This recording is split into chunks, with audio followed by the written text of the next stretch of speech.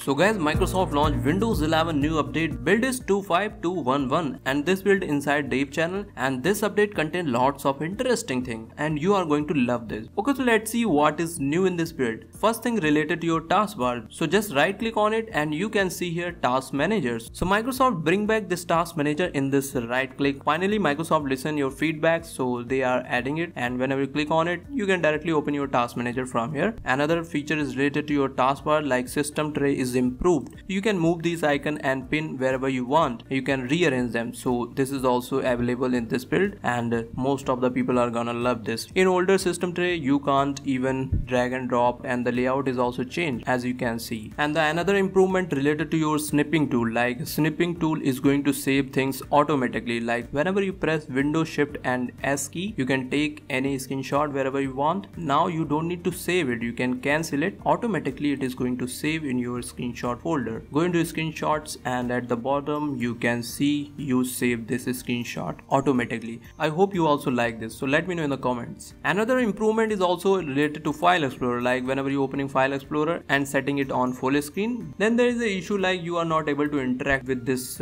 address bar. So like whenever you type anything it is not typing. So this is improved in this build. Another improvement related to your widget section, like currently I did not get this feature here. Like whenever you click on this profile picture you have setting icons, so like you can change the settings. Let me show you here. So as you can see you can set it on full screen. So currently most of the users are not getting this feature, but you can enable it. I did not get it, so I'm showing here. So like you can see whenever you click on this profile section icon you have three settings here, like open widgets border on hover. So whenever you hover on it it is going to open, so you can turn off this setting. Same for like show notification badges, show notification announcements. So they are making Windows 11 more interesting and beautiful. Another improvement related to your new Outlook look. So you have new user interface in your Outlook app. So if you are using it you can just go and update your app. You are going to get this look here. And there are some bug fixes related to your File Explorer, start menu, taskbar, input and settings. So all these things are here. So they also have some update or fixes in task manager, like